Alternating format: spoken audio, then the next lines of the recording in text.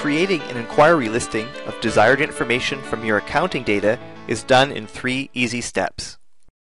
Adagio GridView must be started from a shortcut, and on the shortcut properties, the target path must include the parameter /c to allow creating views.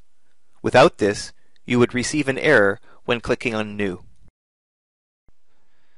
Before starting, it is good to initialize settings from the default screen on the Edit menu. Browse for the location of the company data for the inquiry. Choose Default Settings for the new view definitions. Show all installed dictionaries, or just those versions in use for the company. And select the location for where new views will be saved, or existing views will be opened by default. To start, click the New button on the toolbar, or choose New from the File menu.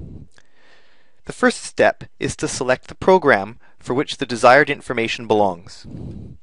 If you are unsure where the information you want to see is stored, a utility program called the Data Dictionary Exporter is available to export the program dictionary list to an Excel workbook. Each tab has a specific table with a list of fields, so you can see if the program has what you need. The 5 most recently selected modules and versions will be listed at the top, to make common inquiry sources easier to locate. If you see multiple versions of a program, make sure you pick the version you use. After choosing the program, the second step is to pick the table with your required data. It could be a master record, posted transactions, batches, posting journals, or many more. Only one table can be selected for a view. The most recently used table will be at the top.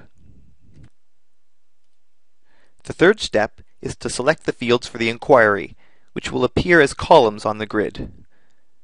Highlight a field on the left side and either double-click it, or highlight and click the right arrow to add it to the right side for selection.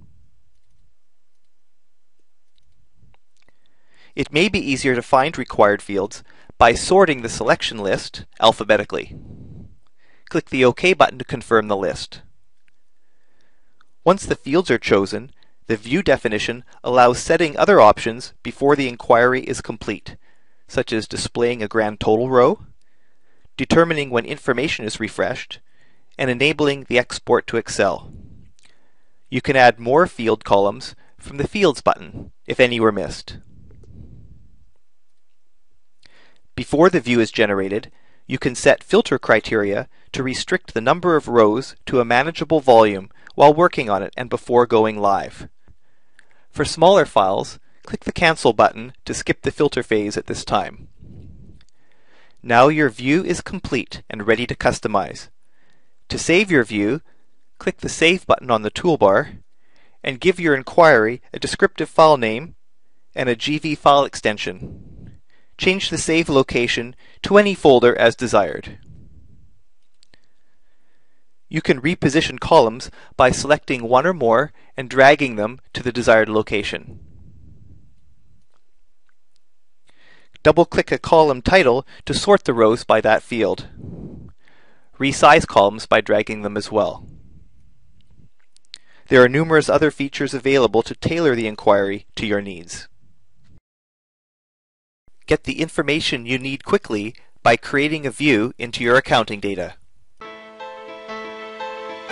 For more information about Adagio Accounting, use these on-screen links or from the video description. Thanks for watching.